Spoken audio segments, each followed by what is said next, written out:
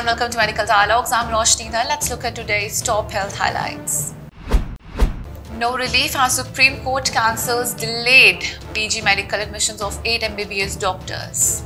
Reiterating the need for strictly adhering to the admission time schedule, the Supreme Court has cancelled the postgraduate medical admission of 8 MBBS doctors who had been earlier given relief by the Calcutta High Court.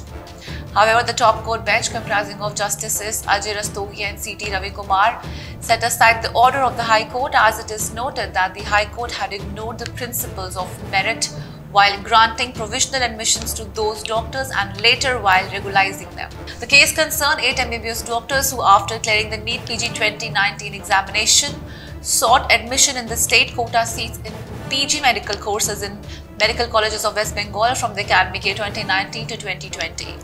For the concerned year, the cut-off date for admission was 31st May 2019.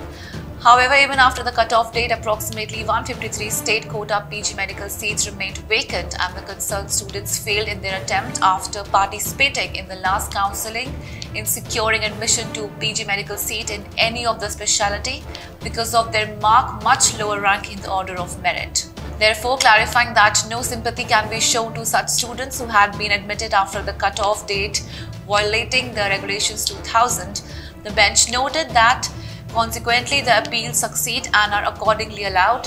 The impungent orders passed by the High Court in the respective appeals are hereby quashed and set aside at no cost. That's all for today. Stay safe. Never miss a medical update from Medical Dialogues. Like, subscribe and press the bell icon.